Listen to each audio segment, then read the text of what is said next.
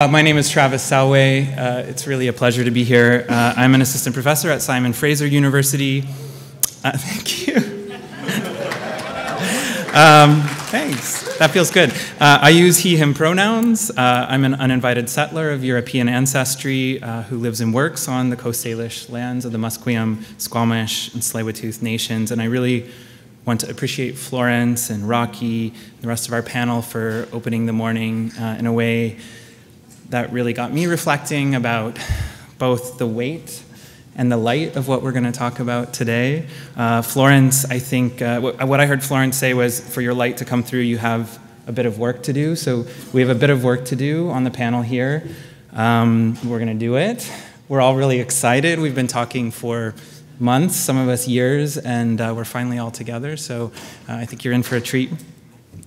So it's really my absolute privilege to share the stage with these four individuals who are doing the difficult and important work of bringing light to the issue of conversion therapy in Canada. And I've learned so much from each of you over the last 6 months. I'm so happy you're here. I'm going to first let each of the four speakers introduce their names, pronouns, and where they're coming from. Then I'll make a few remarks to set the stage. So, Matt. Hi. Oh, is it on?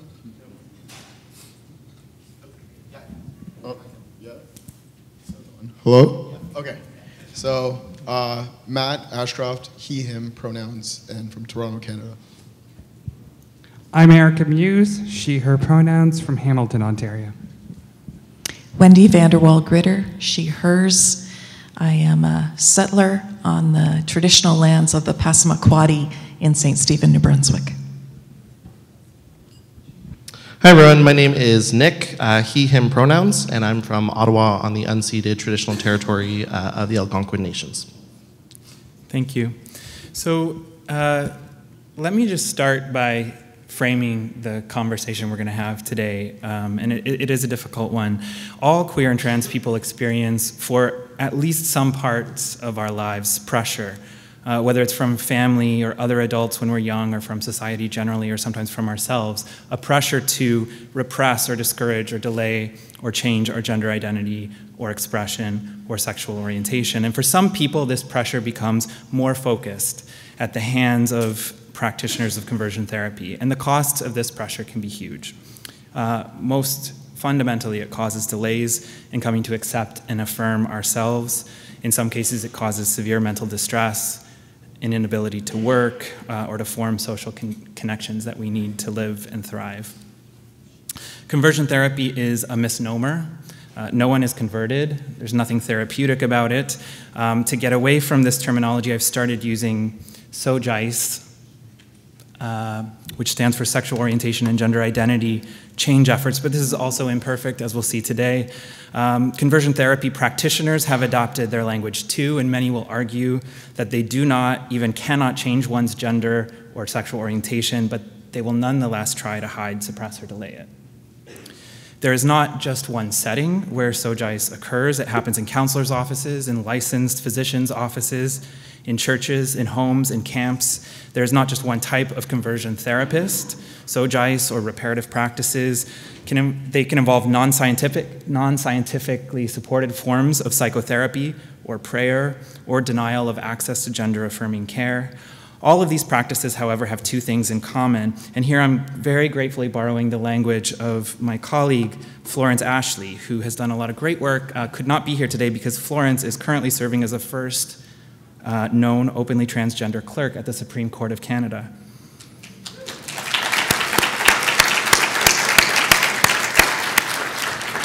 Florence has defined reparative practices as having two elements. The first is they involve some kind of treatment or practice or sustained effort. So that means there's an intervention happening, and that intervention can take a lot of different forms, as you're going to hear. And second, most importantly, what does all this have in common is that the goal of these efforts is to repress, discourage, or change targeted characteristics that relate to gender identity, gender expression, or sexual orientation. And after James's beautiful story this morning about the work that he's doing to help trans people access gender-affirming care, I started to wonder if the entire healthcare system on the whole is a form of SOGICE. We do not have a lot of empirical data to tell us about the scope of SOGICE in Canada, but based on estimates from the US, I think we're talking about somewhere between 5 and 20% of LGBTQ and Two-Spirit people have experienced it. So this corresponds to tens of thousands of Canadians, and we've heard from very few of them, and that's why we're here today. So before I introduce our first panelist, I want to make some acknowledgments. First, I want to thank the CBRC in particular for their generous financial support for this event and for related efforts to bring together those of us who are working on the issue of conversion therapy. In particular, I want to thank Michael Quagg and the planning committee for making space for us in this year's program. Thank you. With us in the audience today, we have someone that is really dear to all of us on stage, and that's Matthew Shirka from the Born Perfect Project in the US. Matthew, can you stand up? Where did you go? Okay, Matthew is right here. Matthew, I caught you mid-stride, Matthew. Matthew is an activist and a conversion therapy survivor who has worked tirelessly to elevate the stories of survivors, connect them with supports, and enact conversion therapy bans in 18 US states. Wow, and he traveled all the way here from New York just to hear our panel. So we're really, really honored that you're here, Matthew. I also want to acknowledge Peter Geidick, who is a British Columbian conversion therapy survivor whose advocacy work led the City of Vancouver's ordinance banning conversion therapy in 2018, and to the provincial bill here in BC that is currently before our legislature to ban conversion therapy. On stage today, we have two of the many thousands of conversion therapy survivors, and I want to acknowledge we have a lot more stories to hear. In particular, notably absent are Indigenous conversion therapy survivors. And earlier this week, I was speaking with a colleague about this event, and I asked her, have you heard of or have you read any stories from Indigenous people who've experienced conversion therapy? And she's just kind of looked at me like, what are you talking about, Travis? All of the stories that I hear from queer and trans and Two-Spirit Indigenous survivors of residential schools are also stories of conversion therapy survivors. And I went back to read something that Sarah Hunt wrote about what was the intervention of the residential schools. Sarah Hunt said, residential schools racialize Native children as Indians while enforcing strict divisions between girls and boys through European dress and hairstyles, as well as physically separating them in different dorms. It sounds a lot like a sustained effort to repress or discourage gender identity. So this is an outline for our time together today. We're going to hear statements from two survivors, Matt and Erika. These stories are not easy for them to share, and they're not easy to listen to. And I'm so grateful that you're both here. For taking the time and energy to do this. We all need to take care of ourselves during this session, so you are all invited to come and talk with me or any of us after if you're feeling distressed. That's a very normal reaction to what we're going to hear. I see Mumtaz, Alvaro, Aaron are in the room. So we have 3 counselors in the room, and so Mumtaz, Alvaro over there, Aaron's over here. If you need to take a break from this, please, and you want to have someone by your side, please grab one of them or grab a friend. We're also going to hear from Wendy, thank you, Wendy, and Nick, about future directions for how are we going to change institutions so that this stops happening. And then with the remaining time, we're going to have a dialogue on stage. We're going to address some of the outstanding questions about SOGICE, the future of SOGICE. If you want to suggest a question, we'll fix the that's not going to work, we'll fix that code. We're not going to be taking questions from the mics. We're going to ask instead that you use your phone or borrow your neighbor's phone and enter a question through menti.com. We'll fix that in a minute. And then I think, you know, all of us, everyone has a role to play in this. So what I want you to do while you're listening to these 4 speakers is ask, where do you find yourself? What aspects of this work, what values, what forms of dignity, what voices of queer and trans people need to be elevated, and what can you do to do it? And at the very end of our session, we're going to offer some suggestions for you. Okay, so now I have the pleasure of introducing our first speaker, Matt. So Matt Ashcroft is a conversion therapy survivor. His goal is to see the end of this harmful and devastating practice. In his pursuit to do so, he travels around his native Canada and the United States to bring awareness to the damage caused by such atrocious practices on LGBTQ2 youth. He also speaks to support the passage of S260, a bill whose passage would create a safe space for vulnerable LGBTQ2+ people. Matt has been featured in the CBC, Out Magazine, Gay Star News, and Thomson Reuters. He also partners with No Conversion Canada, a national grassroots coalition looking to end conversion therapy in Canada. Outside his work to end conversion therapy, Matt is a student at the University of Toronto and hopes to be a registered psychotherapist. Please join me in welcoming Matt.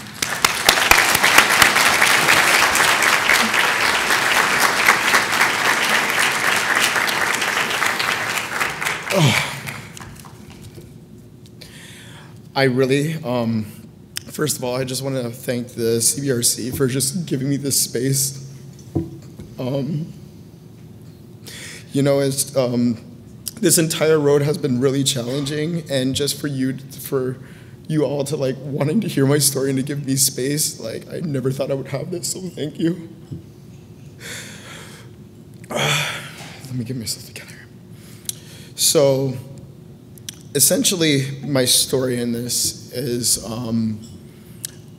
I'm going to start with my parents, specifically my dad. So my dad is a Jamaican guy, specifically Rastafarian, and he was homophobic, or had homophobic words. Essentially, he said some nasty things to me when I was growing up and made me afraid of him. So that fear turned into religion, and I turned to religion to see if I can get the love and acceptance of my dad again, and that didn't work either. So I essentially stayed to myself, knowing something about myself that that I knew that was not acceptable in his home. So I basically stayed inside, went into the wormholes of the internet, and I found this private Facebook group where people were promoting a very well-known conversion therapy camp in the United States. I didn't attend, or I was basically watching people promote this, and so they were promoting, and I eventually pulled the trigger and I went in Pennsylvania. So, when I went there, I had a ride with somebody. This person was, we arrived there and we had to sign a waiver. So the waiver was, I don't even remember what was on the form, to be quite honest, but it was essentially a waiver to, I would say, use fear and intimidation. Because I had no idea what I was signing myself up for. I remember me signing this and then walking out and saw this guy with a stick like this. And in a deep voice, he was like, "Why are you here?" And I was just like, to me, that was an attack to my gut. It was like, oh, I don't know what I'm doing. What do I do now? And I would continue to walk, and there would be the same people that were asking some questions. The final person was saying, "What was your greatest fear?" And I said, "My greatest fear is not to have the love and connection with my dad ever again." Proceeded to go into this room. If you can imagine, it was a small room, and on the windows they were taped with trash bags. So the trash bags were taped so that way that nobody can look in and nobody can look out. And as a table right here, you would see, without the table, you would see a bunch of other people sitting around a circle, and there would be a statue with these figures, these clay figures, hugging each other, 4 of them, something that you would get at a craft store. And then there would be a candle, and everybody just looked at the candle. And that is the start. So I'm going to share 3 stories that I have either witnessed or I've been a part of myself. Because if I go too much into the weekend, it's just going to be too long. The first thing that I was personally a part of was they attribute being gay as an overprotective mother and an absent father. Or if you were sexually abused, they would reference sex abuse. So since I was already angry with my dad, I thought that my dad made me gay just because of his bullying towards me when I was growing up. So they made me vision my dad, and there was a punching bag horizontally, and I had a baseball bat, and I would hit that punching bag repeatedly over and over and over again, cursing and screaming my dad at my dad. And one of the leaders that was there grabbed me on my back, just grabbed me, and I was forced to look at a mirror at myself crying. I could not move my arms, and I was done. I was just so emotionally tired. The second thing that I witnessed that is very, I feel that is very important in this is one of the participants, one of the conversion therapy survivors that I know, he was talking about his story about his older cousin being sexually assaulting him. So he's telling the story to like some of these leaders, and he said, one of the leader, he said, "Stop. What did you say during this? Oh, you're hurting me. Stop it. It hurts. Stop doing this. I don't want this to happen anymore. Stop doing this. Stop." So the leader went to 2 other leaders and whispered to themselves. He said, "Did it look like this?" Pretended to be him and his older cousin and act out the rape in front of him while saying the words that he was saying. And I saw this guy screaming and crying and yelling, "Stop, stop, stop, stop." And I'll never forget that. The last thing that I seen is someone who is identifying or is wanting to identify as trans. For the sake, I'll use non-binary pronouns for this person. They were told to be stripped down to their underwear. They were told to be stripped down to their underwear because just like to show like imagery of men and what it's supposed to look like. And we were told to roll up this blanket and roll it up tightly so they can crawl underneath the blanket and to be birthed into their manhood and to look at the mirror and say, "You are a man. This is you. Look at yourself in the mirror." This should not happen to nobody. This really should stop. There's nothing therapeutic about this, and it's absolutely disgusting that you can treat people like that. And I will never, on my watch, I'll do anything that I can to not have this happen to me or to anybody else like me, because it's horrible. So thank you again for listening.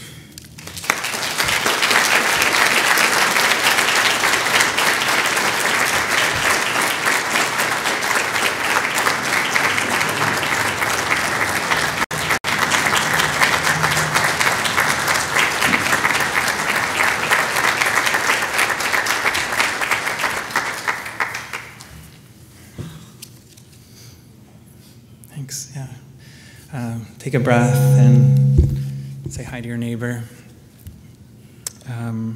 Thank you, Matt. Okay. Erika, so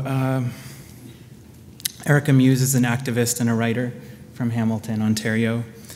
She graduated from the University of Guelph with a BA in English and Women's Studies in 2016. She is a survivor of conversion therapy at CAMH's Gender Identity Clinic for Children and Youth, and presented to the Ontario Legislature on behalf of Bill 77, the Affirming Sexual Orientation and Gender Identity Act that's banned conversion therapy in the province of Ontario. I'm so happy you're here, so please join me in welcoming Erika.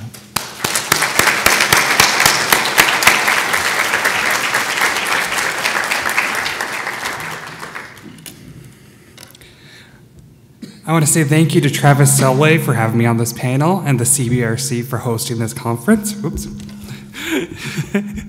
And since I know she's watching, I'm also just going to say, hi, Mom. My experience with conversion therapy does not feature religious doctrine, unaccepting families, or many other hallmarks that people associate with it. Instead, my story is inside the health system, mandated by the provincial government, funded by the public purse. I came out as trans at 16 to my supportive, if understandably anxious, family. I immediately tried to find the necessary care for my gender dysphoria, including hormone replacement therapy and sexual reassignment surgery.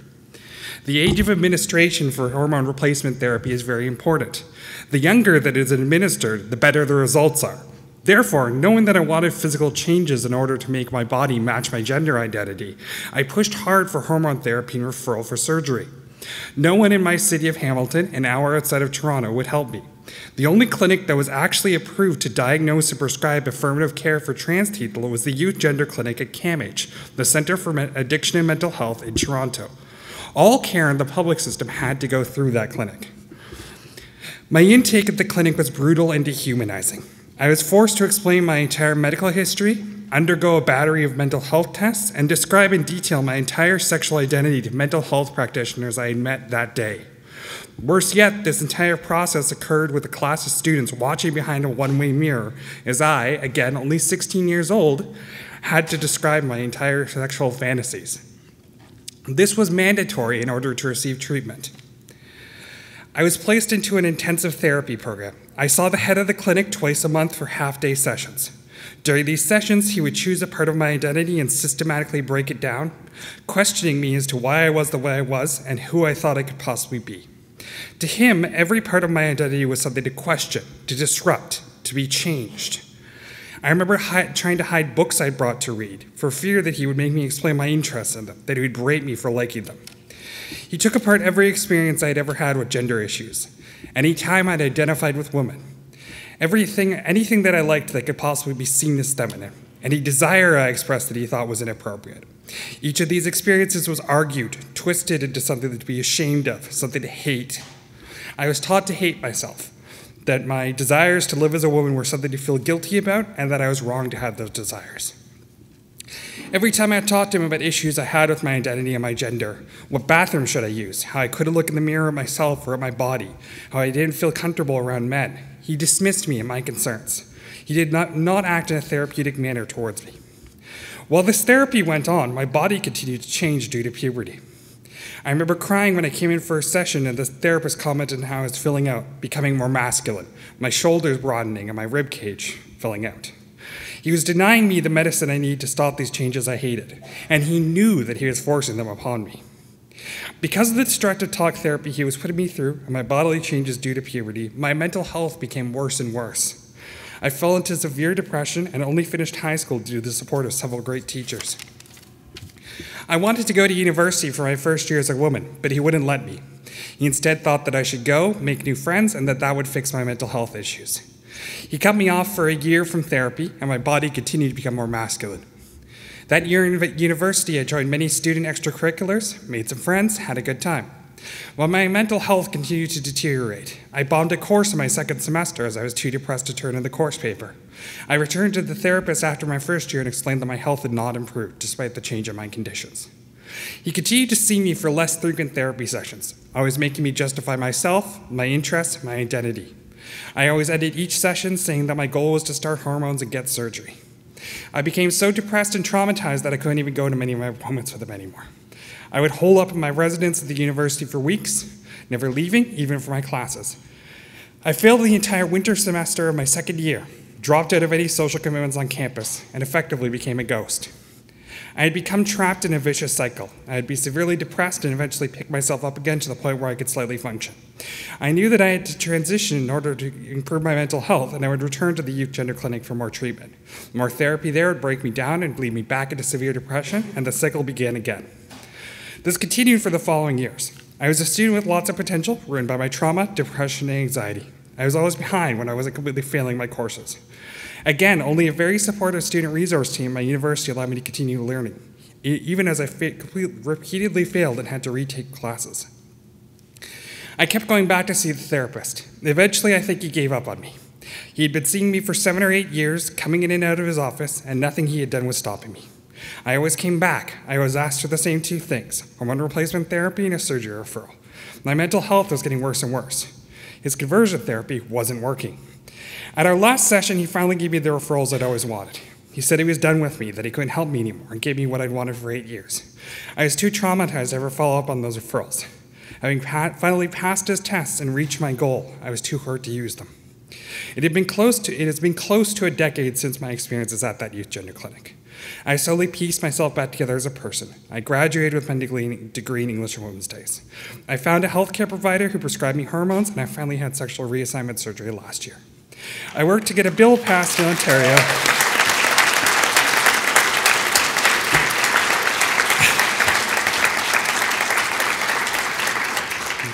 I worked to help get a bill passed in Ontario to defund the youth gender clinic and make what happened to me illegal. But the scars of my trauma remain. They're physical, but they aren't wounds. They're bones too big, a voice too deep, a body that will be in my prison for the rest of my life. He could have saved me, but he didn't.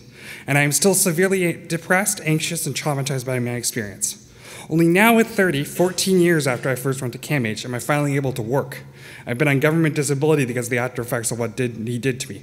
My grand accomplishment, becoming a grocery clerk. Florence Ashley, who we mentioned before, a trans legal scholar, has offered a definition that I find helpful in explaining my experiences. I wasn't changed in therapy. He wasn't trying to convert me back from male to female. It was worse. He taught me that I was broken, that I needed fixing, and that he was the only one who could fix me and make me a whole person. Therefore, I call what I survived reparative therapy, not conversion therapy. Reparative therapy shattered me as a person. I have little to no self-esteem, little identity, no faith or confidence in myself. The therapist stole all that from me. As a trans woman, when I came out, I was trying to find myself to be the person I want myself to be. He stole myself from me, and only a decade later, I'm beginning to find myself again. Now, I don't just want to talk to you about what happened to me. I want you as healthcare providers to learn what you could do to stop it from happening to others. Travis, our panel coordinator, introduced me to the idea of minority stress. Minority stress is defined as a stressor that exists not just at the personal level, but that affects all members of minority community, and eventually leads to personal in that community. CAMH's treatment of trans people, both at the youth gender clinic I attended and the complementary adult clinic, was a significant example of minority stress for Ontario's trans community. CAMH was already infamous for performing reparative therapy when I came out. I remember looking at web pages of bad experiences at CAMH the night before I came out. I was hoping that somehow I'd escape, that I wouldn't have to go there. I remember a trans support group I attended at university and how we tried to come up with any possible way to not have to go to CAMH for treatment. It was impossible. Ontario's healthcare system forces all to go there for public treatment. The therapist that I saw at CAMH is internationally published, an editor of prestigious journals, a wealthy man. His work at breaking me and people like me brought him fame and fortune. Trans people in Ontario bear significant stress and trauma from being forced to go to CAMH for decades. We're suspicious and wary of healthcare providers, always scared of being hurt again. And this is added to the usual traumas of trans healthcare. Are we included in our care in a positive manner? Will the doctor respect our identity, our name, our gender? Can we receive affirming health care? How long will it take to get that health care? How many tests must we pass, or what gates must we pass through in order to justify ourselves to you as healthcare practitioners? What I want you to know is that trans people have experienced many traumas like mine. For many of us, our identities are livable or not livable because of decisions you make, whether you help us or not. When we ask for trans-affirming healthcare, we want to be ourselves. We want to have a body that we can feel safe in, that we don't hurt, that we can care for and love ourselves. We need your help. You should know that whoever you are, whatever care you give to the trans population, we are always talking about you. We always try to help each other out, find each other helpful and caring practitioners, and warning each other away from hurtful and traumatizing experiences. When you care for a trans individual, you're not just caring for that person. You're interacting with an intensely marginalized and oppressed community. You can help them or you can hurt them. Which will you do?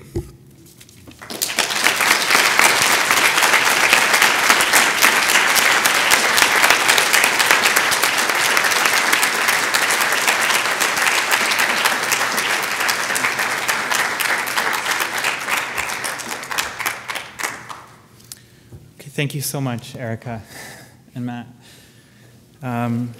We're going to shift gears a bit, and we're going to hear some reflections from Wendy and Nick about what it will take from institutional leadership and politicians to end this practice. So it's my great pleasure to introduce Wendy VanderWal Gritter, who has served as Executive Director of Generous Space since 2002.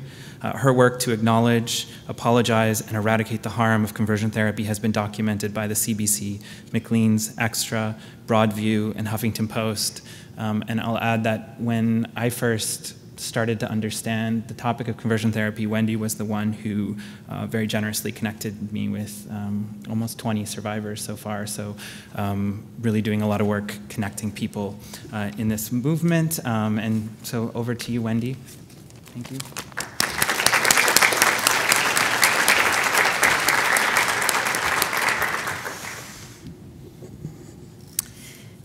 It's not so easy to be a straight, cisgender Christian pastor in a space like this. It's not so easy because I know that I represent pain for quite potentially many of you in this room. As my bio said, for the last 15 years, I have been trying to embody what a living apology might be. A good apology expresses regret, accepts responsibility, and makes restitution. When I came in 2002, I was a recent seminary grad and completely naive about what the organization that had just hired me was actually doing to LGBTQ2S+ people. It was the stories of survivors that educated me and broke my heart. And I heard stories of harm that had nothing to do with the faith that I had committed my life to. And so the idea of expressing regret seems not nearly sufficient. There isn't any way that I can adequately express the sorrow that I experience when I encounter hundreds and hundreds and hundreds of survivors sharing their deepest pain with me. It's very difficult to accept responsibility, and yet I want to be here today without any excuses, but to say that even well-meaning people of faith have done irreparable damage. And we can only accept responsibility if we want to be part of the solution. I can't make any restitution, but I can commit my life and my work to seeing change happen. And so a few years into my role, we completely changed the organization that I serve. Today, this organization has more than 30 groups that run across Canada that connect LGBTQ2S+ folks who either still center faith in their life or who have had to deconstruct and abandon faith because of the harm that they experienced. Many of our fellowship groups have survivors of SOGICE. We like the acronym a little bit, but we have no idea how to pronounce it.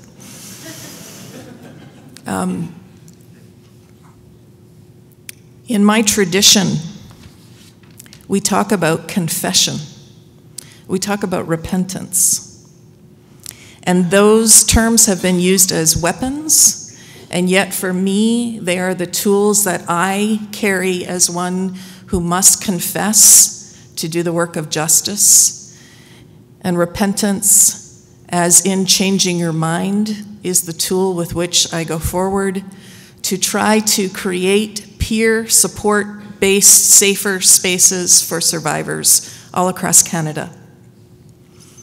when people who have been immersed in religious communities have been deeply shamed from their earliest imaginings of feeling different, there can be a profound isolation and devaluing of oneself.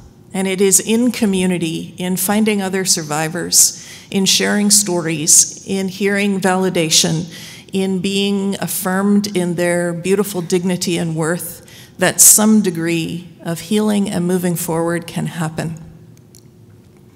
I'm profoundly grateful to the survivors who spent emotional labor in ways that I didn't even understand at the time to help me understand how deeply this harm goes, how pervasive and absolutely debilitating it can be for years.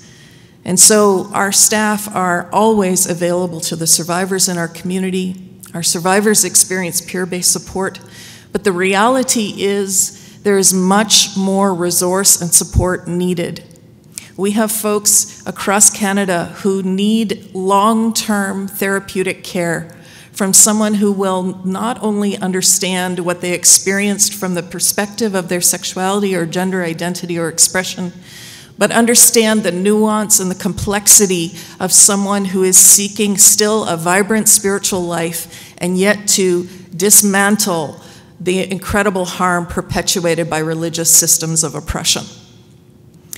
This therapy can be hard to find and it can be expensive. And so I plead with you, those of you who are practitioners in the room, that you would equip yourself with an understanding of the spirituality that survivors want to carry forward into their lives. I have heard difficult stories from survivors who say that LGBTQ2S positive practitioners have simply said to them, just get rid of religion. And what they're doing is re-traumatizing someone who was told, just get rid of your sexuality. And now they're being told a very similar message, just get rid of your faith, just get rid of your spirituality.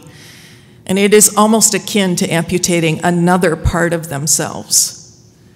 For those for whom this is such a steeped part of their identity and being, we need such incredibly sensitive and equipped practitioners. But we also need to hold religious leaders accountable. And that is where a nonprofit like ours comes into play. And so earlier this year, we launched a campaign called Pastors Stopping the Harm. We want to hold religious leaders accountable to not only confess and repent, but to be active agents of change. And so we asked pastors, particularly in the Canadian context, to sign on to the following statements. We believe that LGBTQ2S plus people are created in the image of God. Again, these are pastors, so it's distinctly religious language. We believe LGBTQ2S plus people are beloved of God. We believe that God's plans and purposes for people are good and do not result in shame, self-hatred, depression, suicidal ideation, or death by suicide. We acknowledge that efforts to change someone's sexual orientation or gender identity have proven ineffective and harmful. We repent of the harm done to LGBTQ2S plus people in the name of Jesus, again, particularly Christian practitioners. We pledge to participate in pursuing justice for LGBTQ2S plus people, and we call on our fellow pastors and religious leaders to cease any spiritual interventions with the purpose of changing an individual's sexual orientation or gender identity.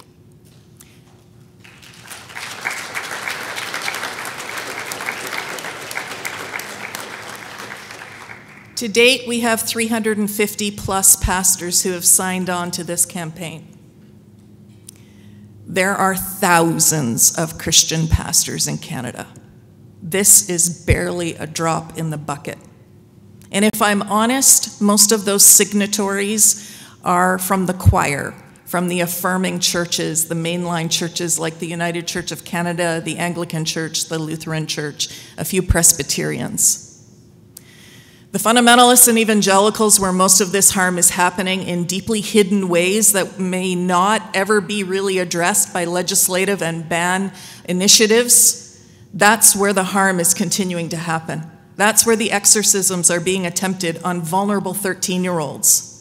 And so our work in maintaining relationships with religious leaders, of sticking it to them, to hold them accountable for this harm, for sharing stories of survivors, for connecting survivors, for giving them the support that they need to be able to go back to their religious communities where possible and share the impact and the influence of harm, is the only way we can get at some of these deeply systemic, colonizing-shaped oppression and injustices. Sometimes I hear in the queer community a desire to keep religion at arm's length. And I completely understand that. But it is the vibrant faith and spirituality of LGBTQ2S+ people, like we saw this morning with our beautiful Indigenous leaders that were speaking. It is your spirituality that will change the tide of religious leaders. It is the way that you embody the values of faith and goodness that will change the hearts and minds. And so, I'm done. But in both the heartbreak and the hope, I'm just reminded that it takes all of us. And that I want you to know that there are those in the religious community who are deeply, deeply committed to accepting responsibility and to working for change. Thank you.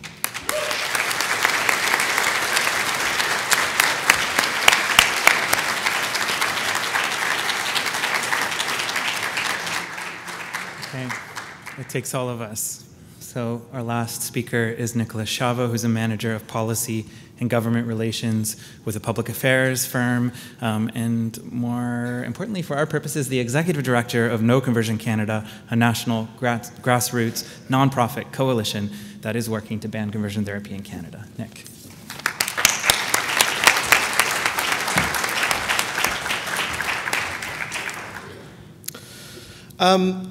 I think I want to begin by stating the obvious, and we shouldn't have to, but I think it's important. And that is the fact that we're here today, that we're having this discussion, the fact that folks like Erika and Matt are sharing their experiences and calling for action, the fact that we're doing this and this is still happening in Canada in 2019 should be a profound source of shame to elected officials across this country.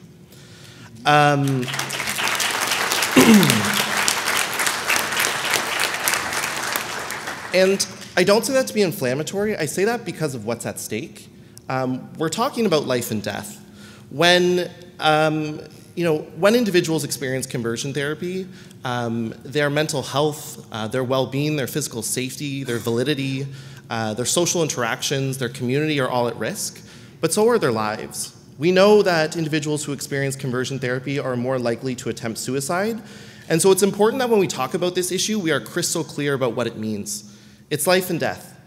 Conversion therapy bans save lives, or at least they help save lives. Now, as this movement grows, there are going to be opponents who are going to try to interrupt the progress that we're making, and you can be sure that they will use fear and they will use misinformation, and they will try to frame this issue in terms of freedom of expression or freedom of religion, but this is not the case. Conversion therapy is a public safety issue, it is a human rights issue, and if need be, it is a criminal justice issue. And so it's really, really important that the language we use and the terms that we set for this are crystal clear. It's also important to acknowledge that this is not something new. Conversion therapy has existed in Canada in some form since the 1950s. It accelerated in the 1970s, and it exists today. This is actually one of the toughest points, and I'm sure my panelists will agree, in Canada, is that we have made progress for the LGBTQ2 community. We have a prime minister who marches in pride parades, and so you have almost disbelief that this is still ongoing, but it is. Likewise, the movement to end conversion therapy has existed for many, many years, decades. This is a movement that was started by survivors, It's led by survivors, and they own this movement. They have had excellent advocacy over the years, and I think those voices are only getting louder and more organized today, and that makes me really, really happy.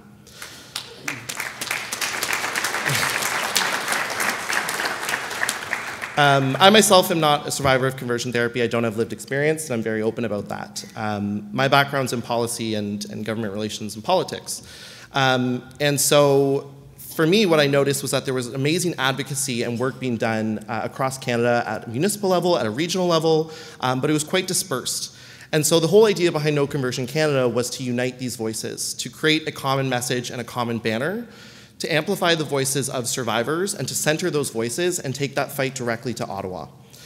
So No Conversion Canada, we are supportive of legislation at every level of government. So at a municipal level, typically what this looks like is prohibiting business licenses or land use by organizations or companies that commit conversion therapy. Currently, there are 4 municipalities across Canada that have done this, and the first actually was here in Vancouver, thanks to one of the pioneers of this movement, Peter Gaidich, who Travis mentioned earlier.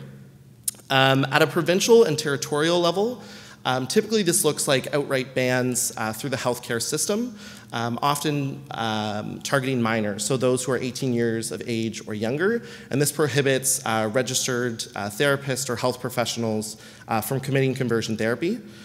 Much like municipal bans, provincial and territorial bans are good. They're a good first step, and I'm very supportive, but they also have their setbacks, and that's largely because of jurisdictional issues in Canada's legal and political system. So right now we have bans in Nova Scotia, Manitoba, and Ontario.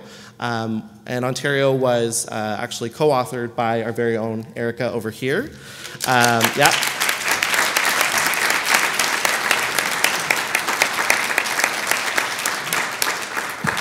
And we've seen promising signs coming out of PEI, Yukon, and here in British Columbia, so we're optimistic for that as well.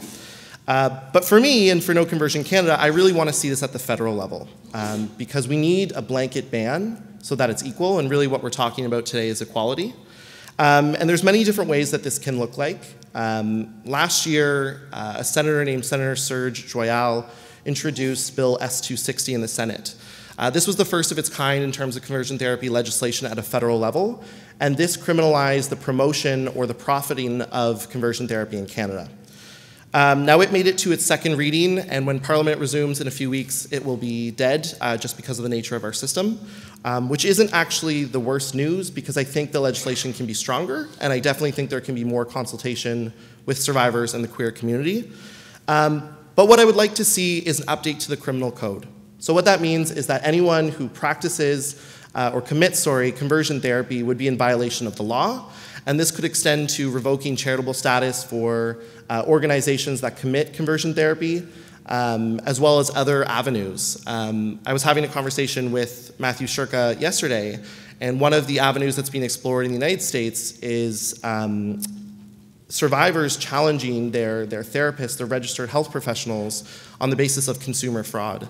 So essentially saying that you advertise that this would change my sexual orientation or my gender expression, and that's of course not the case. And in the process, I've suffered incredible trauma, and these challenges have actually been successful. So that's another avenue in terms of legislation and legalese that can be explored.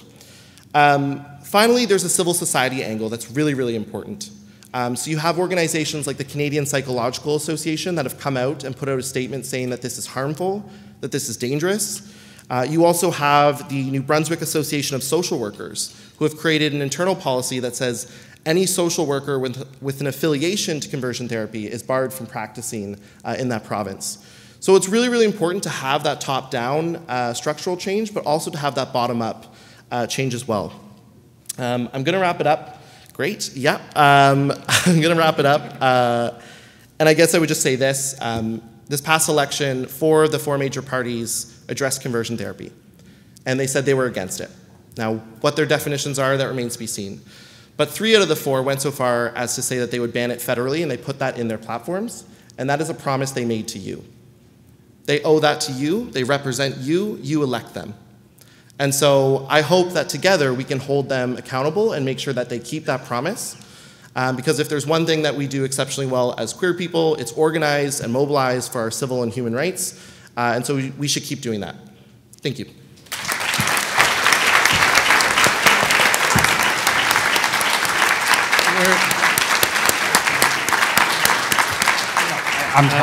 Aren't they incredible people? And they came all this way to share their stories with you.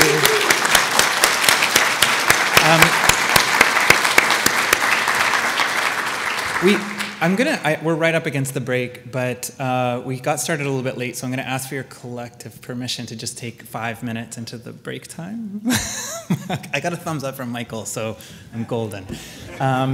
So for the panel, first, Matt, Erika, is there anything you want to add, kind of having everyone had a chance to speak? Yeah, I would like to add one thing to what Nick said, which is that when we did the provincial ban in Ontario, one important element was that it was able to delist conversion therapy as a service that healthcare practitioners could provide under provincial healthcare plan. So it was important to get that passed at the provincial level because that's where healthcare funding is provided, and therefore people couldn't provide conversion therapy services counting it out of the public purse. And that was my experience. My conversion therapy was actually paid for by somebody's tax dollars, and that's completely reprehensible. And I further want to go ahead and say that I completely disagree with everything Wendy just said. I am someone whose faith was very important in her recovery from conversion therapy. I identify as a pagan universalist, and I have run out of microphone here. And I don't think that an apology like that does any good to any of us. I don't think that apology, that self-serving bullshit, does anything to actually help us as survivors recover for what happened to us, and I don't think that it did anything good. I think if anything, it was re-traumatizing. And I think it's absolutely reprehensible that she would come up here and try to co-opt this experience and us sharing our story as survivors to position herself and try to give this half-hearted disavowal of her own experiences as someone who is a practitioner of conversion therapy. And furthermore, that if she wonders why we as a queer community are distrustful of the Christian church, this is the kind of apologies they give when they get called out on their stuff. And if you want to improve and help us as survivors, don't listen to anything she said.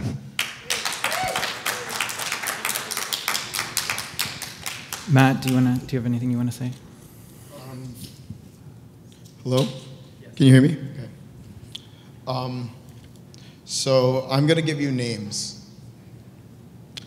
Dean, Avi, Jay, Adam, Eli, Jim, Calvin James or CJ, Jerry, Rocky, Aaron, and Steven. Those people are the people that were in my conversion therapy camp. I don't know if they're dead or alive, and it's because of that. One thing we have to realize as well is that it's very hard for us to come out and actually speak about something like this because it is completely different than what a lot of people experience, but it's also one and the same.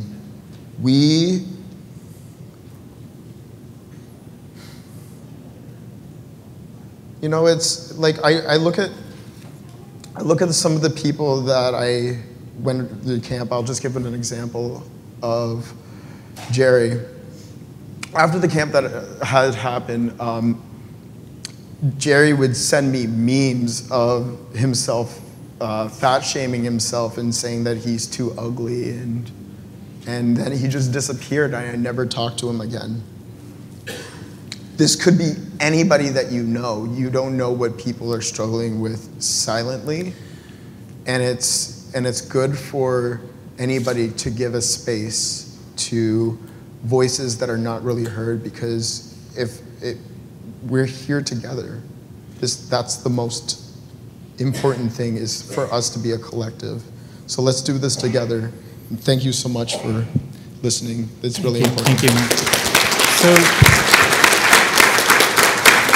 Thank you to those of you who submitted questions. We're really tight on time, so we're just going to give each of the panelists a chance to answer one question, facilitator's prerogative, that is summing it all up in one sentence. One sentence answer, starting with Matt, Erika, Wendy, Nick. What is one thing you would like the members of the audience to do when they leave here today, reflecting on what they've heard? The biggest, most important thing to me is how can we create therapy and better models for helping victims and survivors move on with their lives and heal. Can you pass? Oh, you want to go now? You got something? Go ahead. One thing that I would like to see is proper use of the term equity, whether it's religion or non-religion. We have a voice and we amplify our voices, and we want to do this as a collective because we deserve it. We deserve it as a queer community. Our community is beautiful and it's diverse. It is diverse. So it's really important for us to come as a collective and raise your hand if you know of a straight person that has to go through what we go through. That was a dumb question, but still, at the end of the day, straight people have no idea what we go through. Thanks, Matt. Wendy?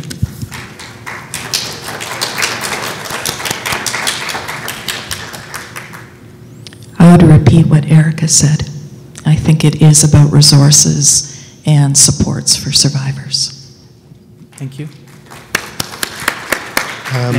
I would say hound your elected officials. Call them, show up at their offices, tweet them, email them. They serve you and they can create change. I also just wanted to flag, if we have time really, really quickly, on your tables there are some signs that we had printed. These are affirming messages for this movement. I wanted to know if everyone could hold up a sign or two when we were trying to get a picture. One, because I think it's a really important image, but also because symbolically, when we stand together, we are stronger. So if you could all just hold that up, we're going to try to get a really quick picture.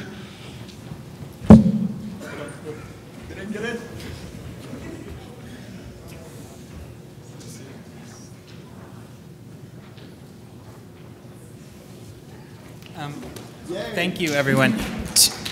Really quickly, Matthew, who is here from Born Perfect, has organized a gathering for conversion therapy survivors and friends.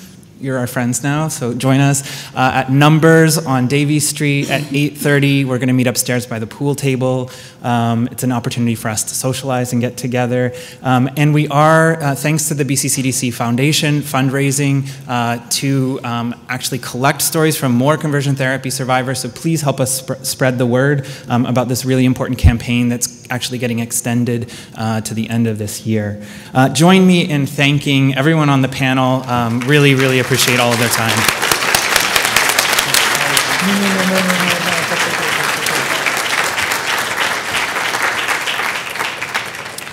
Once again, I just want to thank Travis and all of the panelists for just sharing their stories and their perspectives. It's so powerful and important. I didn't want to cut the session any earlier. Just in terms of housekeeping, we are a little bit behind schedule, about 10 minutes. So I'm going to ask folks to go to the concurrent sessions as soon as possible, and they'll actually run until 5:40 instead of the 5:30, just to account for the 10 minutes. So yeah, thank you, everyone.